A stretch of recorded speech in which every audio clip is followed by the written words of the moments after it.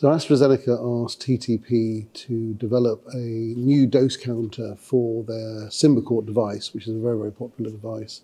TTP has a lot of experience and expertise in developing high volume, high reliability devices for the medical industry.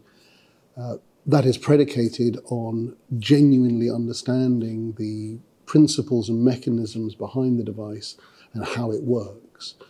That enables us to build a statistical model that takes into account not just tolerance analysis, but tolerance analysis, forces, material properties, thermal properties, engaging all of that together to give us a model that we can use to predict behavior in high volumes, tens of millions.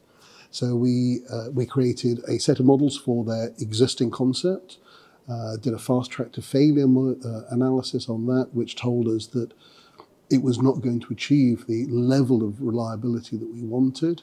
We therefore created a group of other concepts, put those together, ran them through the same kind of modelling, gave us a result which said that these would work. We chose the best ones of those, built more in-depth models and took those forward.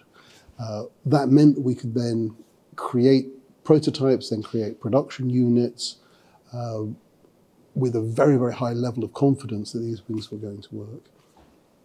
We submitted that to the FDA with no questions asked, and that is now in production in the tens and tens of millions per year. What that means is that the patient gets an inhaler that gives them the confidence that they still have the doses remaining when they need it.